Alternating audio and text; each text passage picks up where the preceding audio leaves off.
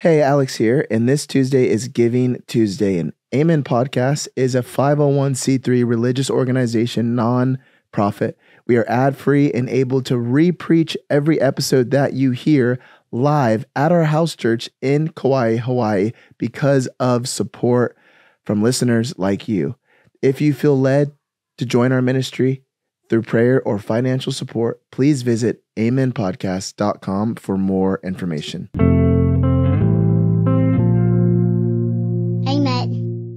Aloha and welcome to Amen Podcast, where we preach the good news of Jesus Christ and how it applies to everyday life. I'm Lokelani, your host, and I'm joined by my husband, Alex, who's the preacher of this podcast. Christians are called to be childlike, not childish. And in Matthew chapter 11, Jesus explains that religious people are hard to please. Sometimes they don't want truth, and sometimes they don't want grace. And just like a child who can't make up their mind on what to eat, they're hungry, but nothing sounds good to them. If you find yourself unpleased with your relationship with God or unable to please people in your life who seem bent on opposing you, in this episode, my husband Alex will be preaching about leaving childish faith behind and choosing to give your all to God. If this sermon blesses you, please rate, review, and subscribe. Also, like and follow our Instagram for some of my favorite moments from today's episode. Let's continue our Matthew series by looking at Matthew chapter 11, verses 16 through 19 in the ESV version. But to what shall I compare this generation? It is like children sitting in the marketplaces and calling to their playmates. We played the flute for you, and you did not dance. We sang a dirge, and you did not mourn. For John came neither eating nor drinking, and they say, he has a demon. The Son of Man came eating and drinking, and they say, look at him, a glutton and a drunkard, a friend of tax collectors and sinners. Yet wisdom is justified by her deeds. Amen. 3 points for you. Number one, the need to stop being childish, the problem with being childish, and then the solution. First part is the need, and I want to talk to you about catching the train, because a Christian's way into the kingdom of God is like catching a train. Imagine a runaway train that is the only way to get to your destination. If you miss this train, you're stuck. Without family, without money, without any way of getting home, what do? You catch that train by all means. You run, you jump, you dive, you scream, you hold on to dear life. Because in Matthew 11:12, Jesus says, the kingdom of heaven has suffered violence, and the violent take it by force, which means the way into the kingdom of God is not gentle and soft. It takes seizing, jumping, choosing, and going, even if it feels a little bit scary, to trust God. And there comes a time in every Christian's life where we have to grow up. Christians can't just expect faith to happen to them. They must grab a hold of faith and walk in it. If you sit back and watch the train of heaven go by thinking, I have time, or I'm too scared to jump, then you'll miss it. Jesus' generation in the first century had childish faith instead of childlike. They wouldn't choose. They'd rather sit and watch and argue while the faith train left the station. In life, there's past, present, and future. The past is gone, the present is now, and the future is coming. And the present is like a passing train we must board to enter the kingdom of God. If you remain still, the present keeps flying by like a door of that train. And before you go all in with God, you must catch up to the door of that train, match its speed of the present, and then jump, because God's train is here. And I know you hear it. I know you feel like the rushing air of the presence of this train. You must decide if you're going to board it or not, because like Joshua, he says, choose today who you will serve. But as for me and my house, we will serve the Lord. And that brings us to the problem of being childish, choosing. And specifically, Jesus tells us, choose a game. If you look at the next verse at Matthew 11 that Lokelani read, Jesus tells us we got to choose a game. Religious people are like spiritual Karens. They're hard to please. Jesus says in Matthew 11 that they're like children who can't decide on a game to play. One day, Jesus chooses to observe children playing in the marketplace. Half the group wanted to play wedding and dance along to the sound of a happy flute. The other wanted to play funeral and cry along to the sound of a sad dirge. These kids don't know what a wedding is. They don't know what a funeral is. They're just copying what they see adults do. They had not made any of these experiences their own. You see, they were just playing games. Thus, they couldn't decide what to play. All this wedding and funeral stuff wasn't real to them, so there was no urgency to choose a game.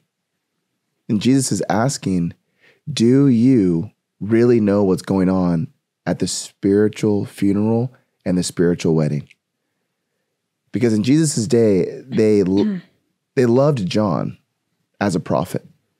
So they wouldn't dare say that he worked for Satan, but they said stuff like in Matthew 11, he has a demon, which means he's crazy. He's a maniac. Jesus was called glutton and drunkard, which means basically party animal, because he was always healing diseases and casting out demons and preaching God's kingdom at parties where they drank and ate. And every Christian is called to attend their own funeral. That's what John the Baptist's message was. Repent, die, bury your old life because the Messiah is here.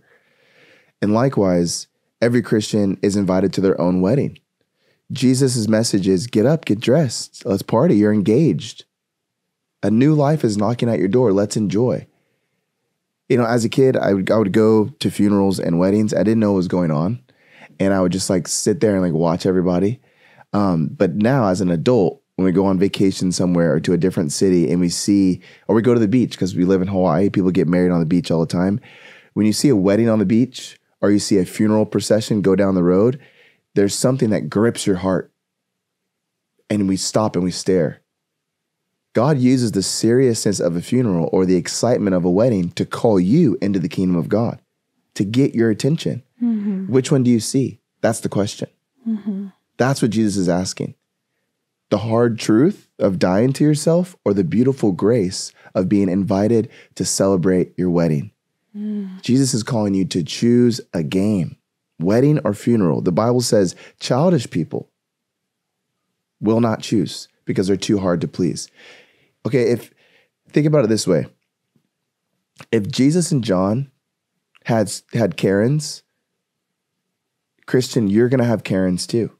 Remember, religious people are like spiritual Karens. They're hard to please. So don't play their little game.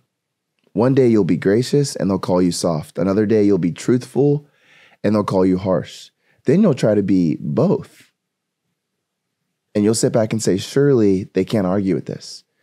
But spiritual Karens and Darrens will always find something to argue about because they're spiritually immature, the Bible says in Matthew 11. So don't play their little game. Just keep walking by faith. Mm-hmm. And that brings us to the solution. Jesus is always right. That's what verse 19 says. Wisdom is justified by her deeds. Whenever you're stuck in life and you don't know what to do, look at what Jesus did. Jesus tells us that people who don't catch the train or choose a game will eventually see that he was right all along. Matthew 11:19, wisdom is justified by her deeds. He is saying the works of John and the works of Jesus are evidence that Jesus is the Messiah, the Son of God.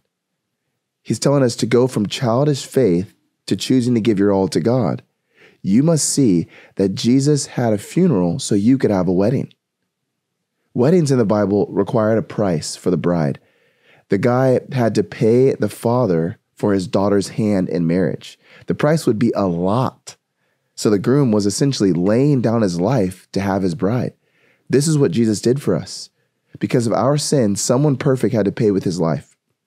The Father is holy, perfect, righteous, and just. So we were doomed to be locked inside of our room of eternity because of our sin.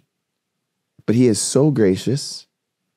So what he does, he sends his son to a funeral so we could have a wedding. But in Mark 14:36, right before the funeral, it hits Jesus whose funeral it is. His. He definitely knew this already, but the reality of it was crushing him in that moment as he prayed, Abba, Father, If there's any other way, let this cup of suffering pass from me, yet not my will, your will be done. Because of his love for the Father and his love for the bride, the church, he attended his own funeral so you and I could attend a wedding. But the thing with this wedding is, if we're going to marry Jesus, there's got to be a funeral for us too. You see, since Jesus married us, we must die first. We can't attend this wedding with our dirty street clothes on. We must change into the spotless clothes that he paid for us. We must die to our old ways before entering the wedding. This is what the parable of the wedding feast in Matthew 22 is all about. There's no wedding without a funeral. And this is why weddings are so serious and postponed in our culture, because people don't want to die. They don't want to stop having girls' nights. They don't want to stop playing video games with the boys. They don't want to stop surfing whenever they want, going to the gym whenever they want. They don't want to give up their freedom. But that's not freedom. Mm-hmm. Always doing what you want makes you a slave to who? To you. Choosing to lay down your wants for someone else makes you in control of you. That's true power. That's dying to self. That's marriage. That's love. Jesus had a funeral with sin so you could have a wedding with God.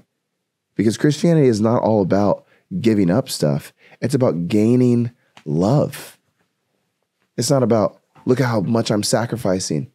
It's about being merciful. Mm-hmm. It's about being gracious. It's about living by love. We're not under the law anymore. We're under the law of grace and love. Mm-hmm. We're motivated by love. That's what drove Jesus to the cross. That's what drove him to a funeral so we could have a wedding. Are you catching that train? Have you caught that train? Have you chose a game? Father, we thank you so much for your son who laid down his life so we could have life. Lord, help us to not play the game of spiritual Karen and not feel like we have to please or dance around for those who just don't get it and don't want to get it. Yet help us not to be spiritual Karens, Lord, where we just don't want to choose to listen to your truth or to be softened by your grace. Help us to be decisive in our walk with you, like your son was. In your name we pray. Amen. Amen. This is the part of the episode called After the Amen, where we ask you a question to help you apply this message to your life. And our question today is, how are you being childish? How are you being childish? And as always, I'll go first. And this was just so good. And I could see it from both ways, like how I can at times be a spiritual Karen, but also, thinking of sometimes some of the spiritual Karens in my life and how I let, their criticism or whatever it is get to me, and really, I can at times really become enslaved to their opinions and let it just put me in like a mental spiral. But the question, how are you being childish? I think, at times I can be childish in the way of like, I don't know how long ago it was. 8 years ago, Alex had this hashtag on Instagram, Bring God Back to Culture. And it was all just like, we need more Christians sharing their faith online. And fast forward to 2023, what 2020 brought was an influx of, Christian influencers online. And yes, that doesn't mean I have to recommend every single Christian influencer or tell people like, just watch whatever you see on there. That's great. Like, I don't have to do that, but I can at times find myself being hypercritical because maybe I wouldn't do something the way that some of Christian influencers are doing it. And, it's definitely okay not to agree with sinful behaviors, but I think the best thing for me to do is just like, okay, like, maybe I wouldn't do it that way, but it's not up to me to know like what the Lord has helped them or spoken to them or helped them kind of like formulate how to do this and move on and then stay in my lane and keep doing what we're doing, you know, not like, be so consumed, like, oh, that's not good. And, you know, they're going to influence other people to not do, you know, like, and just let it be and move on and keep doing what we're doing, you know, and allow the Lord to just, you know, bring insight and wisdom into people's lives on what's good to consume and what's not good to consume. I'm not the Lord. Like, that's not my role. And submitting to that brings me freedom and also allows me to love others better. And so I love what you said about, you know, gaining love and the law of grace. And even with your Amen Alex video, kind of saying like, we need to be pleasing people to be around. And that's like our job, not to be people pleasers, but to be pleasing people to be around. And I think that's so good. And when we are tempted to be childish or a spiritual Karen or Darren, it's because like sometimes, at least in my life, it's like I don't want to feel like the brokenness around me, you know, like I desire something greater for someone or something. And so I don't want to feel it and then give it to the Lord. So like, it's easy to put up the wall of like criticism or like, I'm just going to protect myself from these type of people because like what really is like some of the decisions they're making are breaking my heart, you know, because I've been there before and I know that it doesn't bring life and I want better for them. And in some ways, maybe I feel like I have encouraged, you know, them to be better. And maybe they're not walking in that way at this point in their life. But I must remember the times when I was not walking closely with the Lord and my life wasn't always reflecting him, you know, and at times, of course, now too, when, you know, we have shortcomings. And our life isn't always looking like Christ, but that's what the beauty of repentance. And I think that's what the world needs to see is repentant Christians, you know, being honest with their sin, but also walking in freedom and walking in the ways of righteousness. And so this was just so good. And I'm so grateful for this podcast and the work you put in to just really highlight what Scripture is saying. Oh, thank you. I like what you were saying about like people online, Christians online, and how we can be very critical of them. It's so easy to stand behind the glass of our phone and point fingers. It's a one-way mirror. And if Jesus says that if Jesus says the world will know us by our love, then they won't know us if our lives are full of hate. Yeah. You know, like if Jesus says Christians will be known by their love, then if we're filled with hate, they won't know who we are. And I think online we see a lot of Christians pointing fingers at each other, saying, well, they're doing this wrong, they're doing that wrong. We need less of that and more just general love for one another. Like, this is why the world doesn't like us. Part of the reason why they don't like us is part of the reason why people are so reluctant to believe what we believe is because when they get online, they either see us acting silly, making jokes about Christianity, which no other religion really does that, makes fun of their faith. Yeah. Or they see us fighting. They see us arguing, going live with each other and pointing out how the other person's wrong. It's ridiculous and it's really childish. Yeah. And that's why we call this episode Childish, because we have to get from childish to childlike faith for the world to be like, wow, that's attractive. I see why they love Jesus. I see why they believe that old, dusty, ancient book, because it's inspired, because only inspiration from the Holy Spirit can make Christians live that way and love each other, even at times when they don't like each other.